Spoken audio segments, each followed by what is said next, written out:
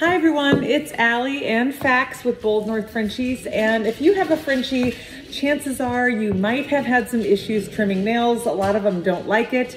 And so today I'm going to show you what we do. We use a simple Dremel. I don't like to send Frenchies to grooming places because a lot of times they will put a muzzle on the Frenchie, and with a flat nose breed that can be very dangerous, especially if they are stressed out. So it's best if you can figure out how to do this at home, and Fax is going to be our model today. He is our new shade, Isabella in Tan Stud Sweet Boy. Okay, so I have this Dremel I got on Amazon for about 20 bucks.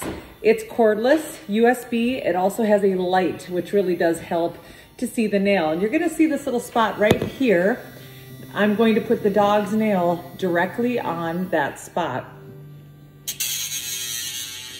Just like this. Then moving on to the next nail. That's about how long you need to do it. We've already done, it's okay, Fax. We've already done 3 nails.